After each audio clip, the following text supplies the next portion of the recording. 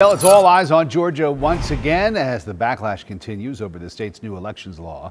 Republicans and Democrats at odds over the meaning of the bill, sharing some fiery statements over the weekend. Well, we've got team coverage tonight on this story. Our Emily Gagnon following the fallout from the Major League Baseball pulling the All-Star game out of Cobb County. But first, we begin with Haley Mason.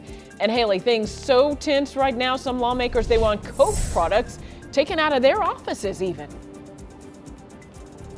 A handful of GOP lawmakers said they are disappointed in Coca-Cola for coming out publicly and speaking against the new election law. They say they asked for all Coke products to come out of their suite, and this morning they brought in Pepsi.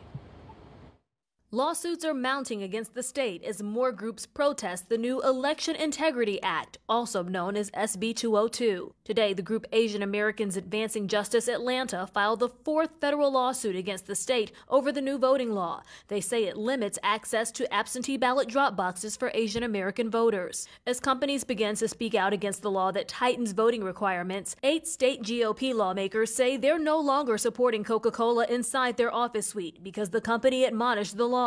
We've put out some good legislation and good policy to protect all Georgians and the sacred right to vote.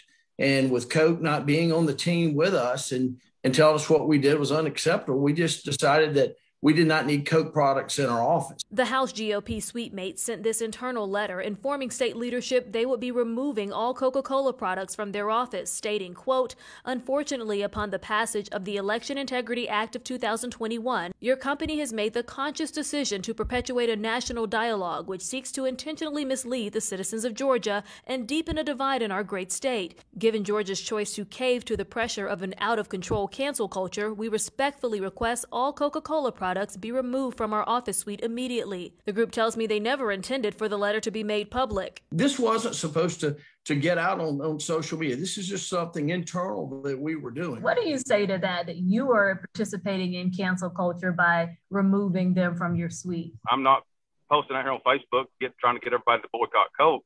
It's just something personally that we felt in our office and as a personal opinion that we don't agree with what they're saying. So if that's what they're going to do, then we won't use their product.